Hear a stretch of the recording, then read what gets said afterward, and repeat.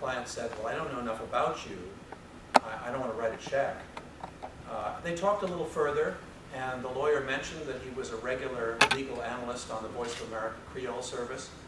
And the man said, well, now I'm glad to give you a check, because now I know that if VOA interviews you, you're credible. You're credible with me. Another story from our Persian service also today, because I was asking for our stories for this talk.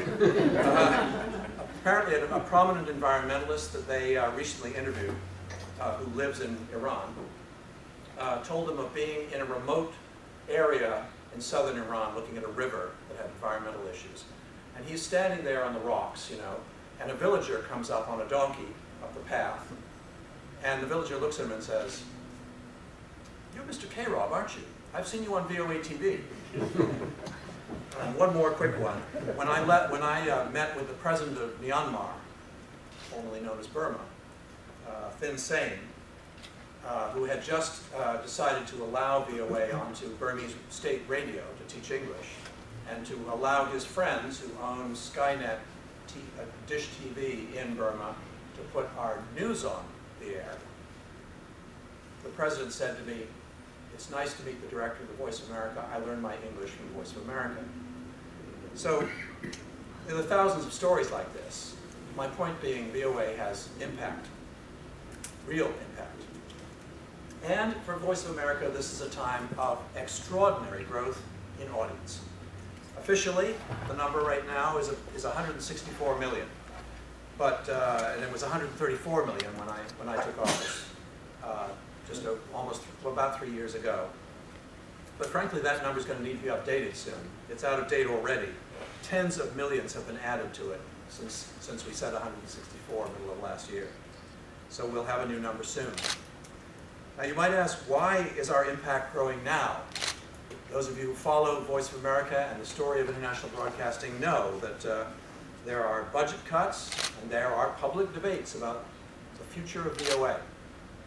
Well, the main reason we're having audience growth, with such dramatic audience growth at the moment, the main reasons are basically two, and I'm going to talk about them now. But there is one other reason, and I'll come back to it at the end, and that is because back in the 1970s, in Congress, legislators got it right when they created the VOA Charter. I'll come back to that in a minute, but let me start with the two major developments. The first is an extraordinary growth of audience reach that we've been building over the last 3, 4, 5 years by working much more closely with our broadcasting partners around the world, our affiliates. More than half of VOA's measured audience now comes to us via affiliated stations and networks. These are largely terrestrial television and FM radio stations and networks. For example, with a weekly audience of share of 33 million people, or 19% of the adult population, VOA Indonesian broadcasts via hundreds of affiliates, including 8 of the 11 national television stations, more than 30 regional and local TV stations, and more than 400 FM radio affiliates throughout Indonesia.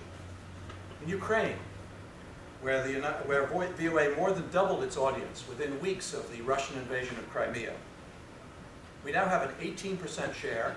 That's about 7 million people that we reach every day in 2 languages in Ukraine, Ukrainian and Russian. With thanks to financial help from Undersecretary of State for Public Diplomacy Richard Stengel and his team, he of course represents Secretary Kerry on our board, VOA has added several new affiliates and a television newscast in Russian that is prepared by a Ukrainian service. It's about Ukrainian news, Ukrainian US and national news, but it's aimed at the stations in the east of Ukraine. And as we all know, that's where the news is going on right now. And it's such an important new market that we want to reach as well as possible. Another example, Pakistan. When I arrived, VOA had one broadcast, a television broadcast in Urdu in Pakistan. We concluded we could do better. And working with the gentleman who's in the room here and others, we rebuilt our Pakistan television strategy, put several new shows on the air, several new products. We have several new affiliates. We quintupled our audience in Pakistan. When the national security stakes are high enough, we are ready to accept calculated risks to get into markets and to reach people. Give me an example. Right now. And there's blogs about this and controversy about this. Fair enough. We have a new co-production with something called the Russian Business Channel, called Cold War ? I didn't pick the title, they did. I don't know whether President Putin is long going to allow this to continue, but he is at the moment. We've had 2 broadcasts on so far in the last 2 weeks. 2 weekly shows, which reach 11% of the Russian television audience. And this audience has watched while Russian and American journalists and commentators debate Ukraine and other topics over which they differ. And it's true. I mean, while the Russian anchor uses all the advantages, he's got the microphone, the engineers work for him. It's his show, it's his audience. And of course, President Putin and his policies are popular in Russia. So there are many advantages for the RBC side of the argument, if you will. But nonetheless, this audience is now hearing something new, both sides. We had, for example, here's a quote from the first show. This was Erika Marat of Johns Hopkins University in Russian. She said, quote, "I think this is a turning point for Putin because finally the West and the international community are calling a spade a spade. This is a full-scale war between 2 countries. The Russian military are fighting against the military of Ukraine." Well, those of you who follow this issue know that is not what the Kremlin says. They say they have no troops in Ukraine. But our guests, having seen the information that's available in the West and not so much in Russia, know otherwise.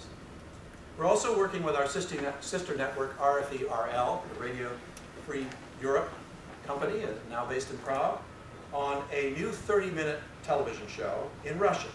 We're hoping it'll start next month. Again, we're doing this with help from our friends at State, and they're giving us some startup money, for which we're very grateful.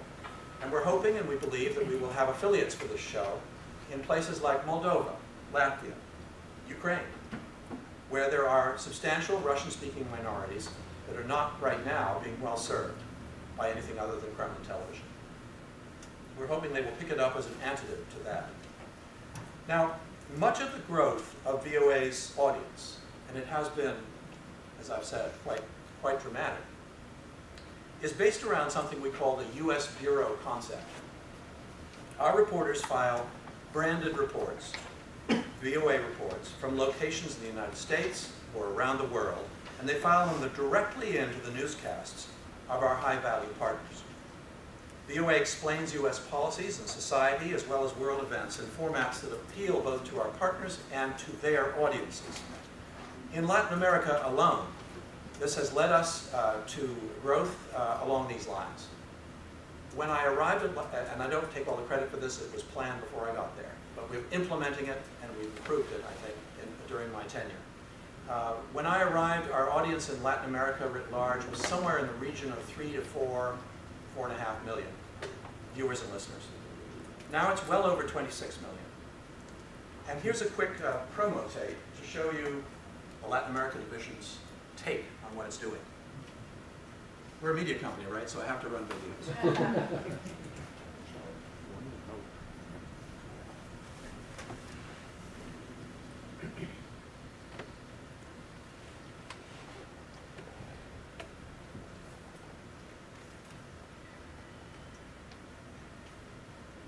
Should America start broadcasting its values of freedom, democracy, and the rest of the world? And have we withdrawn from the world from that standpoint? That's the impression I get. Senator, there's still a great deal of information that we get out, whether it's through Voice of America, Spanish language,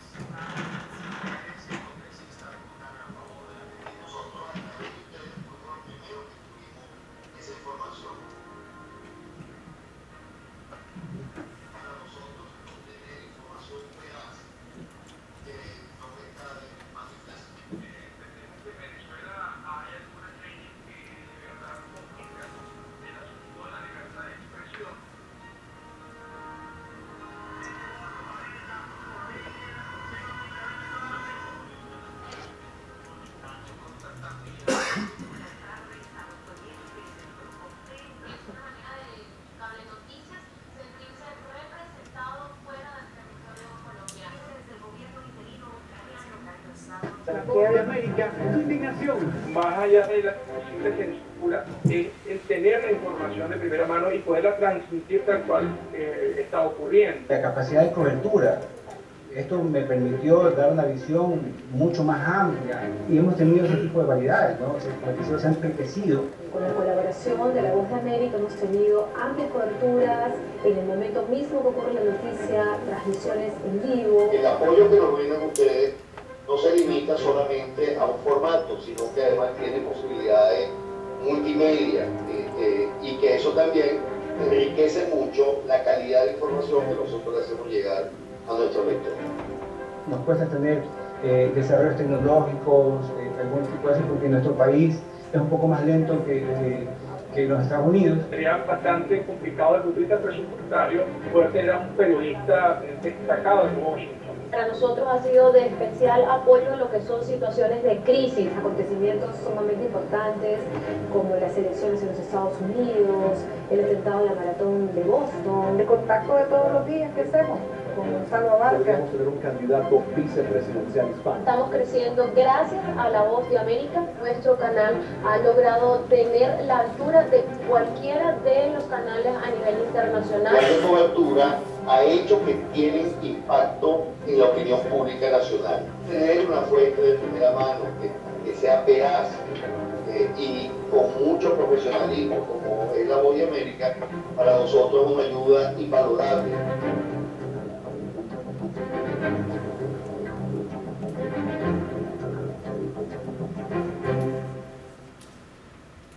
That's the Latin Americans.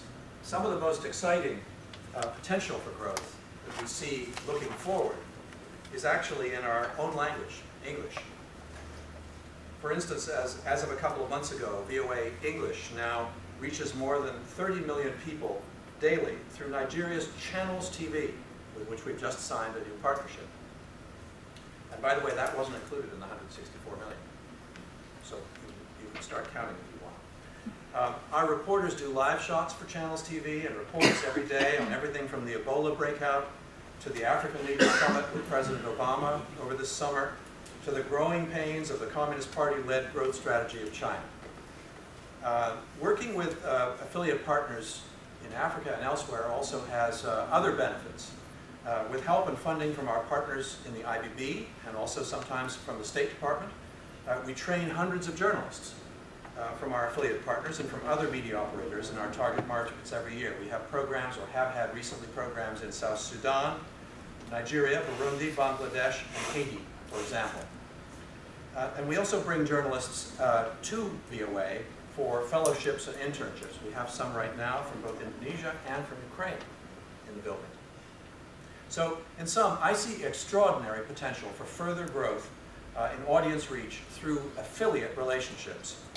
But the other major new factor, I mentioned that there were two, the other major factor that is strongly contributing to VOA's impact, and I think maybe even more significant in the long run, is on my belt here, this thing. How many of you don't have one?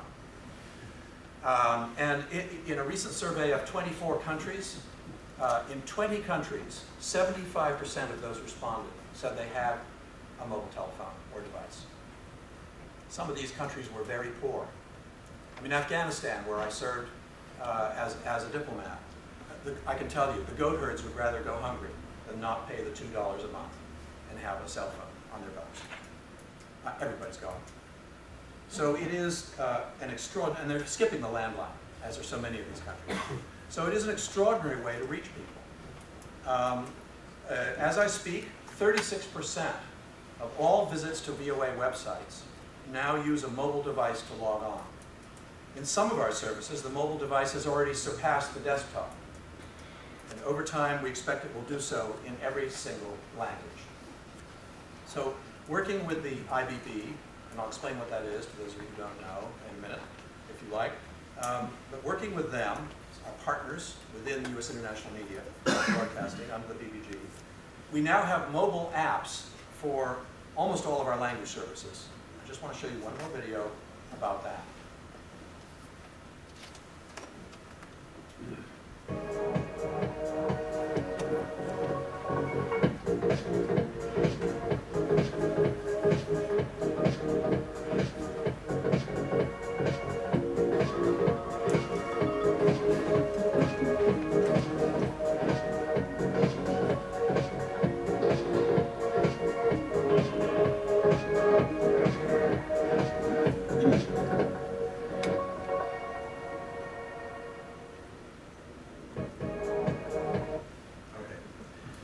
VOA is currently one of the top 125 mobile web sites in the world. We have more reach, more people coming to us than Politico.com, TheGuardian.com, TheWashingtonTimes.com, sorry, David, and many, many others. Our largest mobile website in terms of reach is Hausa, the language of northern Nigeria and some of the other countries there. We average 4 million monthly visits in Hausa on mobile apps. VOA Hausa has created a special mobile stream called Dandalin, and we now have journalists, a couple of them, who work only for that. So we now have journalists who work for the mobile phone. They're not doing radio, television, they're doing the mobile phone. So in northern Nigeria, our journalism is received on phones, even in areas that are under enormous stress right now from Boko Haram, and the information about the Boko Haram threats and specifically where they are and how to get away from them is obviously a constant update that we provide on that service. So make no mistake, the mobile phone is a very big part of our future. But we also keep trying to look for creative ways to reach what we call in the business denied areas. And even as affiliates and mobile phones help us to reach much of the world, we put, really, I would say, a massive amount of our budget and our resources and our people against that challenge. These are places where the governments want to keep their people ignorant by denying them access to international broadcasts or by censoring the internet. So here we use direct satellite TV or good old shortwave radio or other forms of cross-border radio and digital technology of various kinds. And this is absolutely vital, and it's still and will remain a key part of what we do at Voice of America. But for example, reaching the Iranian public, clearly a top national security priority for the United States. We have a 24 share in Iran. By that I mean almost a quarter of the entire country watches at least one VOA television show a week. That's reach. That's impact. And that's despite the fact that the satellite dishes that are used to pick us up are illegal. So all those people are breaking the law in Iran. And oh, by the way, I'll just mention it, I can't help it. We have a bigger audience than our rivals, the BBC, in Iran. It may not always be that way because we're close, but we're ahead right now, so I might as well brag. Then there's China, the biggest market we aim at, and one of the toughest. Chinese government heavily censors media. VOA Mandarin broadcasts 2 hours a day of daily original television news via VOA Weishi, or satellite TV, and 6 hours of original radio news programs via shortwave. The programs include live participation from people all over China with call-ins and email questions. We send out a daily news email with proxy information to more than 10 million recipients in China each day. And we provide a 24/7 audio stream with proxies and news tickers to try to help people find ways to get around the Great Firewall. VOA Tibetan broadcasts 3 hours of television news a week and 6 hours of shortwave radio. VOA Cantonese also targets Southern Chinese with 2 hours of radio and a weekly TV show about America that's broadcast in prime time on Hong Kong's Asia TV channel. Chinese programs, VOA Chinese programs, are viewed or heard on demand on mobile devices with mobile apps that we're updating with anti-censorship tools to try to break through the firewall. And when you look at the visits to our VOA Chinese website that are referred from other websites, 80% of them come through web portals that circumvent the Beijing firewall. Many of those portals are provided by our colleagues at the IBB, but there are others as well. In any case, there's quite an there's a lot of activity in China. A lot of people are trying to hear and see us one way or another, and they're finding ways. Millions of people, I wouldn't say hundreds of millions, but millions. Now, a word about underdeveloped areas. We also keep our strong shortwave radio efforts where they continue to have real impact. And in some cases, places that are underdeveloped, like Somalia. Every other Somalian listens to Voice of America every week, half the country. Or Ethiopia, where severely restricted media environment, and actually, frankly, I think the government, by so restricting the environment, helps VOA. We have 6 million people that we reach every week there. And the leadership of that effort, until very, very recently, is in the room also. Got some very distinguished VOA people in the room here, and I'm so proud to be with them. So all over the world, we work closely with our colleagues at the Department of State to maximize our effectiveness where it matters most to American foreign policy. One more example. We have very close ties with with the folks who do Africa at the State Department. It is a third of our audience, and probably where much of the growth potential in the future resides. We are, in fact, doing some enhancements, even in a tight budget environment, to our budget for Africa. And recently, with the help of folks from the IBB, we've gotten some transmitters and towers that are literally sitting on the roofs of embassies in African countries.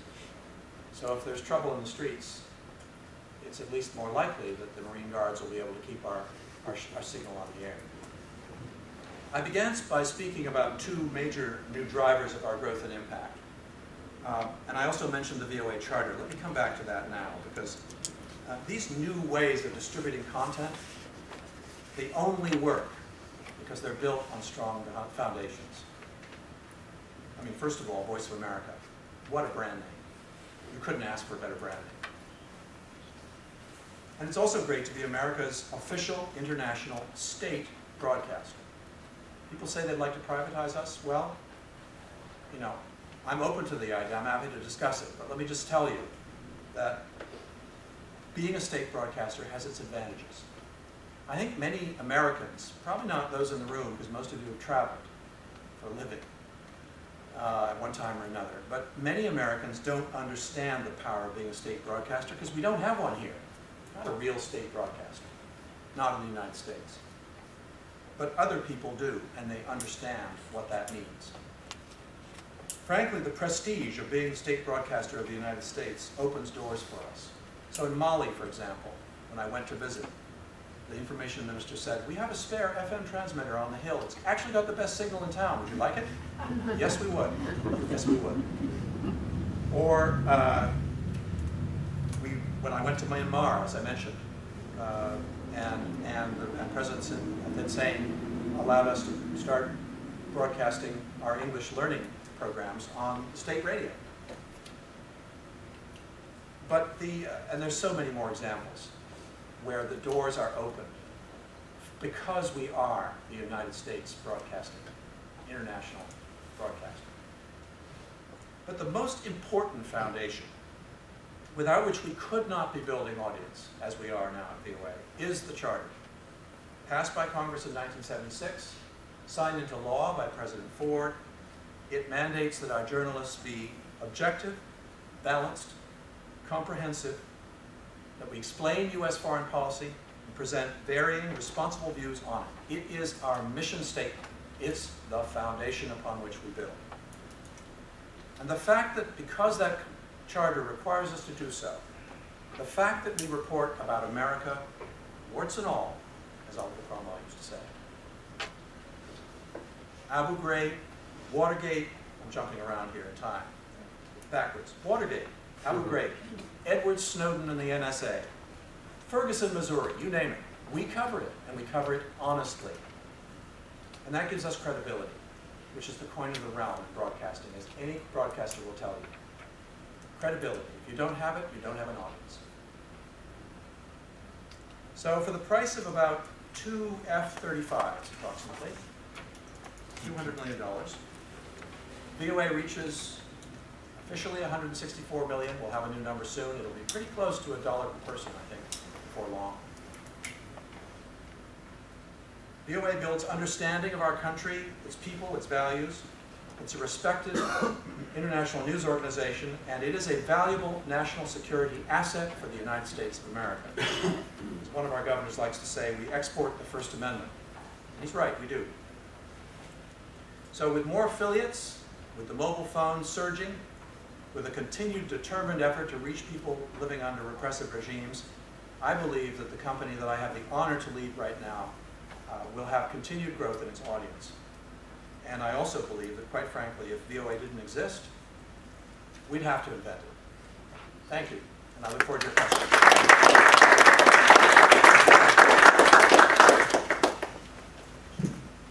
I am the custodian of the microphone. Excellent. But you may choose the questioner. Ah. Liz. Liz Colton, thank you so much, David. That was a very good overview of everything and exciting. But what is the status of the funding? What's the situation with Congress of continued funding for the Voice of America? Well, it's uncertain. Right? I mean, anyone who reads the papers knows that, or reads websites. And that's a challenge for us that we have to work on. I mean, I'm sort of asking for your help. Not too many Americans seem to understand it. You know, it's understandable that they don't. Until recent years, we were not permitted even to supply one of our programs to an American broadcaster. Smith-Mundt Act, I think understandably, at the time, the 50s or whatever it was that they passed it, you know, said, you're not, we don't want a big brother in this country. You're an export company. No broadcasting here. But, you know, the internet made a fool of that. All of our websites, you can look at them here in any language, and everything's global now. And the Congress, I think very wisely, last year, amended that. We're now reaching, I have a list in my car, I didn't bring it with me, but we're now reaching scores of radio stations all over America in Khmer, or Somali, or Spanish, with some of our products, with our programs that they want to play. I'm going down tomorrow to Florida and North Carolina to talk to American diaspora groups, to Haitians and others, because the Creole-speaking community is global now. They're not just in Haiti. And a lot of them are here. So part of what we're trying to do now is to build support in this country for this wonderful national treasure called Voice of America. And because we weren't on the air here and we're sort of out of sight, out of mind, I think particularly since the Cold War ended, a lot of people kind of thought about, hey, what? Because when I introduced myself as, you know, director of VOA, I said, really, does that still exist? You know, that's interesting. I thought that went away with the Cold War. And no, it didn't, and the audience is bigger now. And if you look at the world that we're living in right now, I mean, does anyone question the need for us to be talking, be conversing, to be broadcasting reliable news to places that don't have it? I mean, I think it's beyond, to me, beyond question. And very, very important work. So yes, the budgets are challenged, as are most federal budgets, but ours certainly is. We've had cuts in every year that I've been director. Some of them sound worse and then they're less bad in the end when you get through the whole budget system, but still, we're doing more with less. There's legislation of various kinds. As Dawn said, I can't really comment on specific legislation. I can just tell you what VOA does now, which laws it does it under, and why I think it's so important that it continue to do so. And ask for your help to convince other people. This is money well spent. Please. Bruce Gregory, George Washington University. You said you can't comment on the pending legislation, fair enough. But a few weeks ago, BBG webcast a Q&A with Ben Rhodes on the legislation where he expressed some views on it. Could you perhaps summarize what he had to say and the extent of your agreement? Sure. I mean, Ben Rhodes, who I used to work with when I was in Kabul, was on weird hours of the night in Kabul on the satellite hookup with him many times. Took some time to talk to the Broadcasting Board of Governors and talked about this legislation.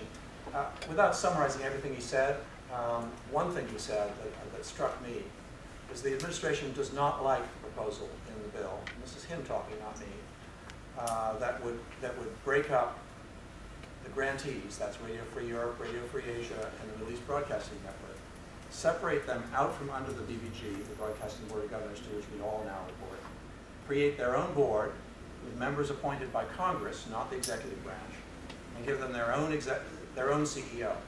And the legislation, by the way, also gives us a CEO.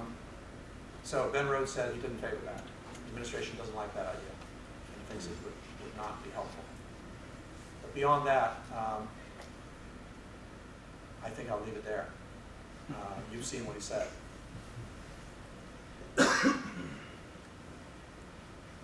Anyone else got a David? Here you are. The relationship between VOA and the State Department has always been sort of a awkward one from the perspective of both agencies for various reasons. I know when I was at VOA, I was always frustrated that we didn't have an easier time getting people from the State Department to be on our shows to explain U.S. policy, to give the government's point of view on stories where we needed that balance. How's the relationship these days? Is there any better cooperation? Is it still sort of a prickly relationship? Well, they have their job to do, we have ours, and they're different. They overlap, but they're different.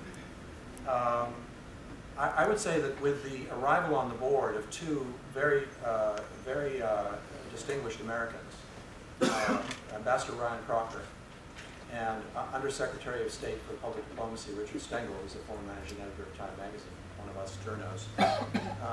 We've got a couple of people who are going to work hard to mend whatever tears there are in the relationship between international broadcasting and the State Department, particularly VOA and the State Department.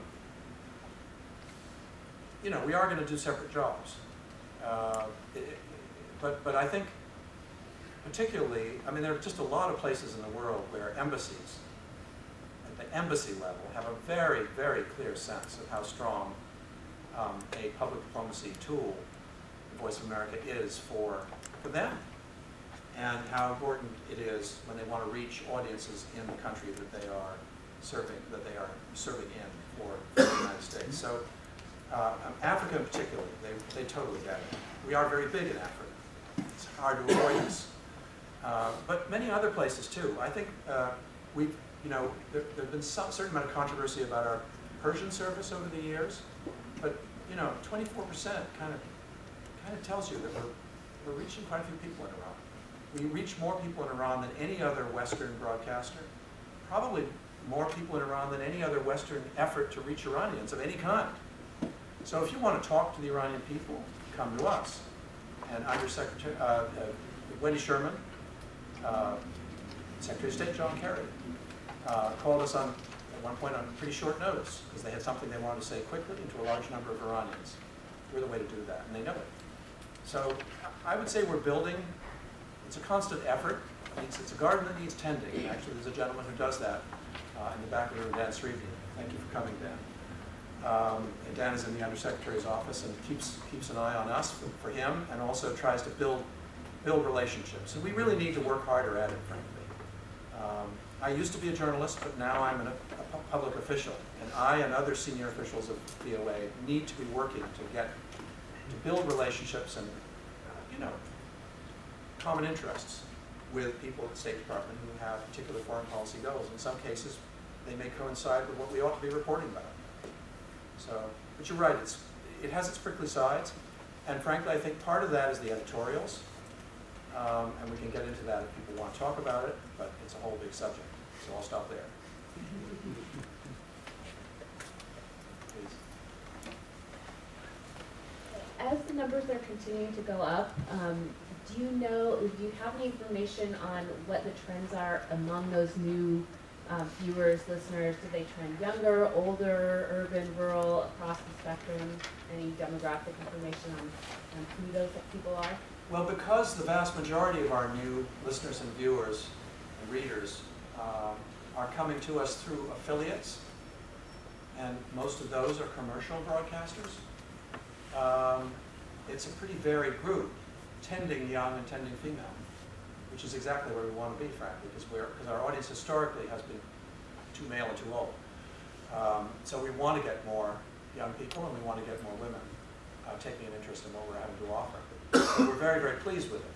And let me stress also, lest anyone think that I think the whole answer is affiliates. I do not.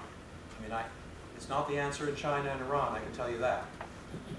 And we are looking for creative ways, and we're constantly fine-tuning our efforts to reach more people in those hard-to-reach countries where affiliates are not an option. But the demographics, I like the demographics of our growth. For the most part, they are broadening our audience, which could use some of that. Sir, please. I'm Tom Chuck. This is really not a question to you, but it is, since this is an AFSA platform, it's a comment and a question. Right. As long as I was in the Foreign Service and going back to the 1950s in Moscow, I've always considered VOA as probably the most important public diplomacy medium that the State Department had at its disposal. And this continued throughout my 35 years in the Foreign Service. And my relationship, USIA, State Department, USIA, has always been a very close one. And many of my State Department colleagues agreed with me, feeling that the Voice of America is an important element in our public diplomacy function. My question is, does the State Department now take an active interest in dealing with the Congress in regard to the new legislation, which in effect, if enacted as it is now by the House side of the Congress, would, in my mind, destroy the Voice of America? And so I'm asking the question whether anybody in AFSA or State Department is available. Is the State Department engaged in supporting the Voice of America on the Hill? Well, I'm probably not really the right person to ask that question, to be honest.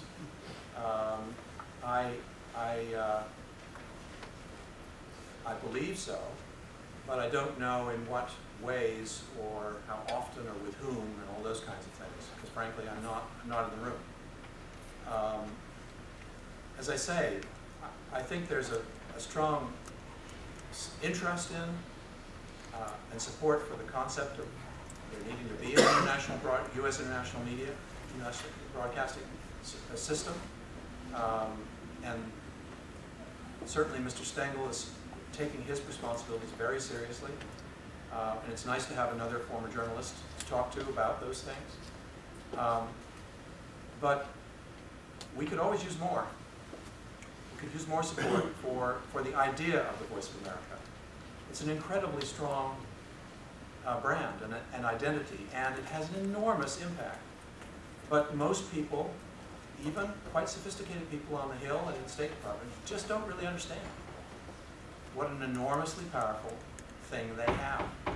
And they don't value it as well as they should, and they don't help it to be effective in all the ways that they could. I will say that. But I do think our relationship with the State Department is warming up. And I think there are some pretty smart people there who realize how valuable the relationship can be. Africa is the most obvious place, but I mean, we work very closely with the United States there, and we save lives.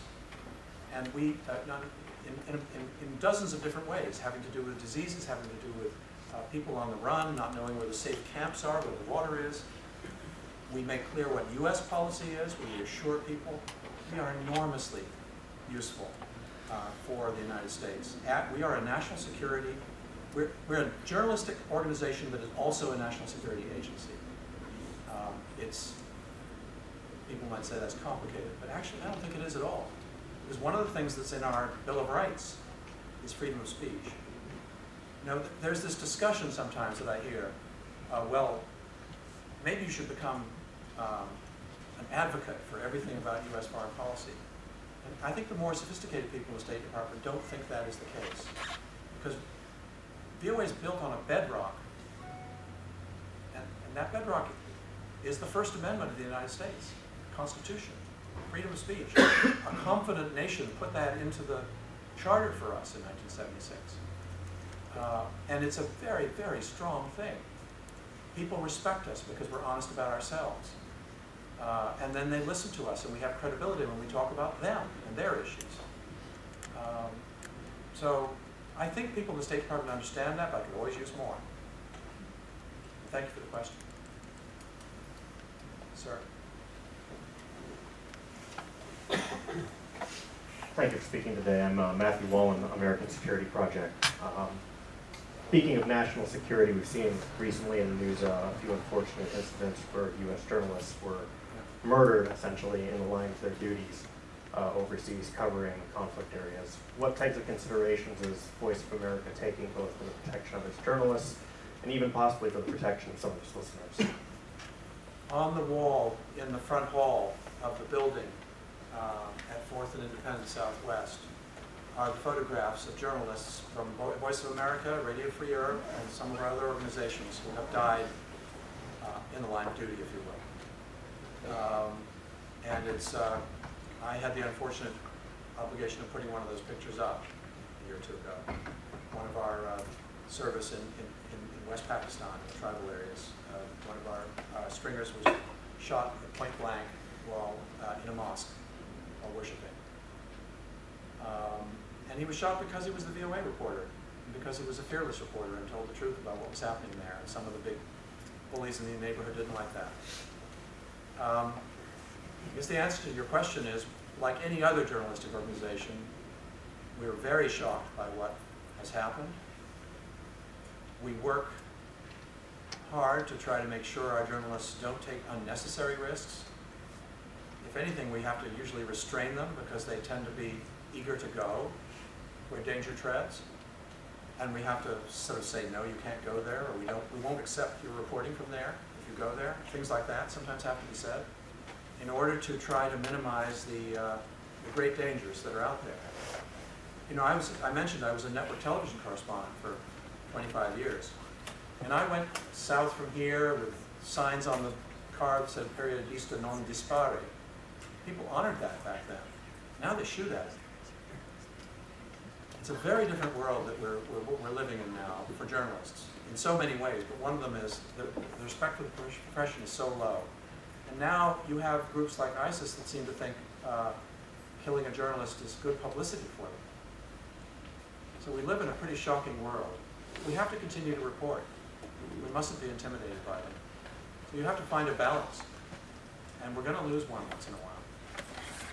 It's just the reality. And I think any leader of a large journalistic organization has to face that and be ready for it. And of course, take every step possible to minimize the danger. But you can't eliminate it and still report the news. And there's a lot of bad news in the world right now. So we have people in danger's way, but we are trying to be cautious about it. Sometimes we don't, and for example, I'm not going to name names or countries. I know where they are, but I'm not going to, I try to make their work safer by not talking about it too much. But it's a constant daily concern. We have an executive editor who spends about, probably a quarter of his time on this.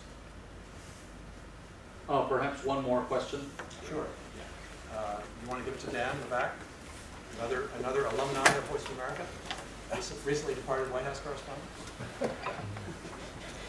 Thanks, David, for making your comments. I just have one observation and a question. So, are you saying that U.S. taxpayers should support, and people in this room to whom you've directed a lot of attention, support VOA as a media company and a national security agency? Is it more of one, more of the other, equal? Also, on your point about antennas and transmitters being on roofs of embassies, given the security issues that we just heard discussed, is that a wise thing, given the great risks and dangers abroad, not only to reporters, whether they're VOA or others, but to U.S. staff? Is it actually a good idea to have that kind of situation? Well, it is for Voice of America. I can only speak for Voice of America on the latter question. I mean, it's in our interest to have our transmitters and towers in the safest places we can find. And in some cases, that is the U.S. Embassy. As to whether that hurts the security of the embassy, I wouldn't be the right person to ask to respond to the question. But I think I think the view has been that the costs may the benefits may outweigh the costs. I don't know. I can't speak for the State Department. It probably depends which embassy, which ambassador, and a few other questions. As to what are we, a national security agency or a journalistic organization, I'll look you right in the eye and tell you we are both. And I'm totally comfortable with that, and I don't think it's hard to explain. Because we're doing journalism, good journalism. You did some fine journalism working for us. We're doing it. We're paid by the U.S. taxpayer. I mean, by the way, so are some other organizations, but I won't, go too far down that road for the moment. It is in the United States' interest for there to be a serious journalistic organization broadcasting in 45 languages, which, by the way, are chosen by the administration and Congress together. Where they decide where we have a national security interest in broadcasting. But it should be done by professional journalists using professional journalistic ethics, because that's one of the things that this country stands for. It's the First Amendment of the Constitution, and it works. And when we talked about the Abu Ghraib scandal, I wasn't at VOA at the time, but I understand our audiences went up quite sizably. Foreigners were rather impressed with how honest we were about our own failings. Well, we try to be honest about everything. We're imperfect, everybody is. No journalism is perfect, it's always a process. But the goals are good. And it sets an example to others that others aspire to. And talking through affiliates is wonderful. Latin America, that is so good at this now, they're on the morning calls, the editorial calls, with some of the biggest TV stations in the whole of Latin America. They're discussing, well, what are you going to cover today? And what's our role going to be? And they're just part of the conversation. That has a public diplomacy effect beyond what appears on the air for the United States. It's profound. We set standards. We become colleagues and friends of the journalists who are struggling in places like Venezuela and Ecuador and Peru to get good news broadcasting on the air. And it has an enormous impact beyond just what you see on the air each day that our actual reporter says. Although that too is profound. In Mexico, overnight when we signed up Azteca TV, we suddenly had 6 million new viewers. And we have them every night. Just for a few minutes, but it's primetime television. And we report about whatever they want us to report about. The immigration debate, the growth and strength and influence of Hispanics in the United States, whatever they want. And in the process, they learn more about us, and we get to sort of impart, shall we say, what we stand for, who we are, our people, our values, and so forth.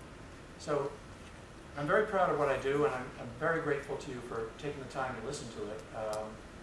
This is an audience I know with a lot of people in it who do understand. Please go out and proselytize for us, because there aren't enough people who do. And as I say, I'm going down to Florida and North Carolina in the next couple of days to try and do a little of that sort of thing myself. But thank you very much for your interest in the Voice of America. Well, let me be the first to express our thanks both for AFSA and the Public Policy Council for a great presentation today. And we hope to see you from time to time.